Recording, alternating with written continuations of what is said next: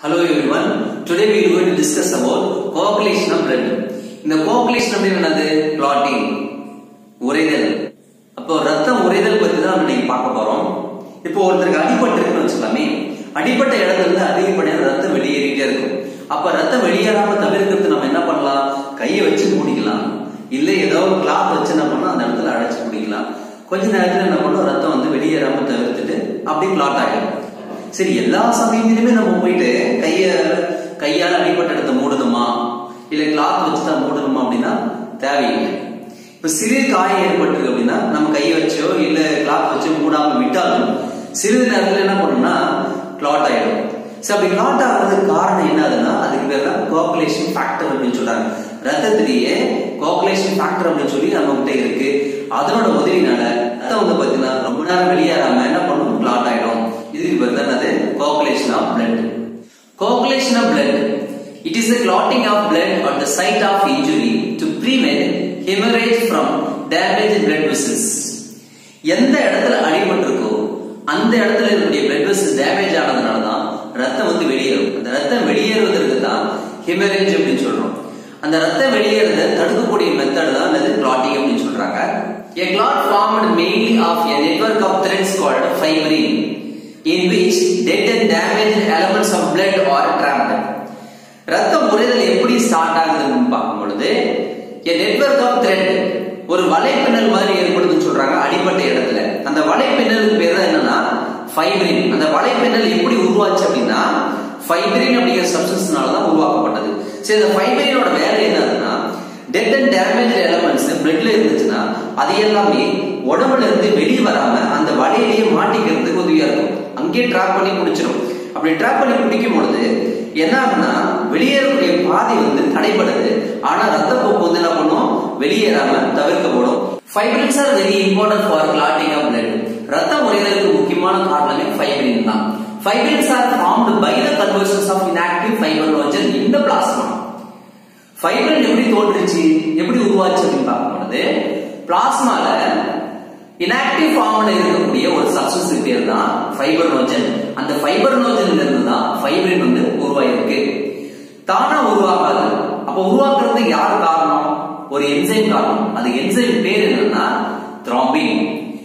Thrombins are formed from another inactive substance present in the plasma are called prothrombin. Thrombin அப்படிங்கிற enzyme எப்படி உருவாயிருக்கு அப்படின்னு பார்க்கும்போது பிளாஸ்மால இன்னொரு inactive substance வந்து காணப்படுது. அந்த சப்ஸ்டன்ஸ்ல இருந்து தான் thrombin வந்து உருவாயிருக்கு. அந்த inactive substance பேர் என்னன்னா prothrombin. So thrombin enzyme are formed from the inactive substance which is found in the plasma. The name is called as the prothrombin. So, an enzyme complex thrombokinase is required for the above reactions. இப்ப மேல பார்த்த எல்லா ரியாக்ஷன்ஸ்க்குமே என்ன தேவைன்னா thrombokinase அப்படிங்கிற complex enzyme வந்து தேவைப்படுது. An injury stimulate platelets in the blood to release certain factors. அடிபட்ட உடனே ரத்தத்துல காணப்படக்கூடிய பிளேட்லெட் செல்ல தூண்டப்படுது. அப்படி தூண்டப்பட்ட பிளேட்லெட் செல் என்ன ஆகுதுன்னா that release certain factors. platelet cell ஒரு சில ஃபேக்டர் வந்து ரிலீஸ் பண்ணுது which activate the mechanism of coagulation. அந்த ரிலீஸ் ஆன ஃபேக்டர் தான் coagulation mechanism ஆக்டிவேட் பண்ணுது. ரத்தம் உறைதலுக்கு தேவையான சப்ஸ்டன்ஸ் எல்லாமே ஆக்டிவேட் பண்ணுதுன்னு சொல்றாங்க. Calcium iron play a very important role in clotting. ரத்தம் உறைதலுக்கு கால்சியம் அயன் வந்து ரொம்ப முக்கியமான காரணமா இருக்கு. The time taken for normal blood clotting varies from 4 to 10 minutes. பொதுவாவே நார்மலா ஒருத்தருக்கு ரத்தம் உறைதல் ஏற்படும்னா 4 இருந்து 10 நிமிடத்துக்குள்ள ரத்தம் உறைதல் வந்து நடக்கும். Vitamin K is essential for normal clotting. நார்மலாவே ஒருத்தருக்கு வந்து ரத்தம் உறைதல் ஏற்படும்னா அவர் உடம்புல விட்டமின் K இருந்தா போதும் நார்மல் blood clotting வந்து நடக்கும். The vitamin K is given to newborn child immediately after the delivery to facilitate clotting of blood of umbilical cord. குழந்தை பிறந்த உடனே பிறந்த குழந்தைக்கு வந்து விட்டமின் கே வந்து கொடுப்பாங்க. எதற்காக அப்படின்னு பாத்தீங்கன்னா அம்பிளிகல் கார்ட்ல ரத்தம் உறைதல் வந்து ஏற்படும். இந்த அம்பிளிகல் கார்டு என்னது? the connective bridge of mother to fetus.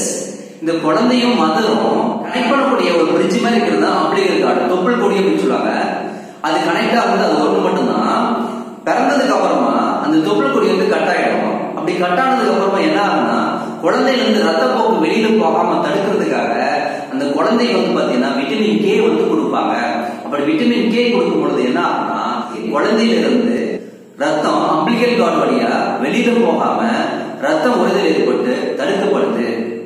A newborn baby has low level of prothrombin and clotting factor. புதிதாக பிறந்த குழந்தைக்கு ப்ரோத்ரோம்பின் அதே மாதிரி கிளாட்டிங் ஃபேக்டர் அப்படிங்கிறது ரொம்ப ரொம்ப கம்மியா இருக்கு. எதனால அப்படின்னு பாத்தீங்கன்னா due to low capacity of synthesize clotting factor. அவரோட உடம்புல கிளாட்டிங் ஃபேக்டர் சிந்தசைஸ் பண்ணக்கூடிய கெப்பாசிட்டி வந்து ரொம்ப ரொம்ப கம்மியா இருக்கும். by deficiency of vitamin K. அதனால இந்த கிளாட்டிங் ஃபேக்டர் சிந்தசைஸ் பண்ணக்கூடிய கெப்பாசிட்டி கம்மியா இருக்கு அப்படின்னு பாத்தீங்கன்னா அது உடம்புல விட்டமின் கே வந்து கம்மியா இருக்கிறதுனால தான் கிளாட்டிங் ஃபேக்டர் கூட சிந்தசைஸ் பண்றதுல தடை ஏற்படுது. இதெல்லாம் ரொம்ப ரொம்ப கம்மியா இருக்கும். சோ நார்மலா பிளட் கிளாட்டிங் நடக்கிறதுக்கு இப்ப நம்ம பார்த்த எல்லா ப்ராசஸும் ஒழுங்கா நடந்தால் மட்டுமே நார்மல் பிளட் கிளாட்டிங் வந்து நடக்கும். இதுல ஏதாவது ஒரு குறை ஏற்பட்டால் கூட பிளட் கிளாட்டிங் வந்து நடக்காது.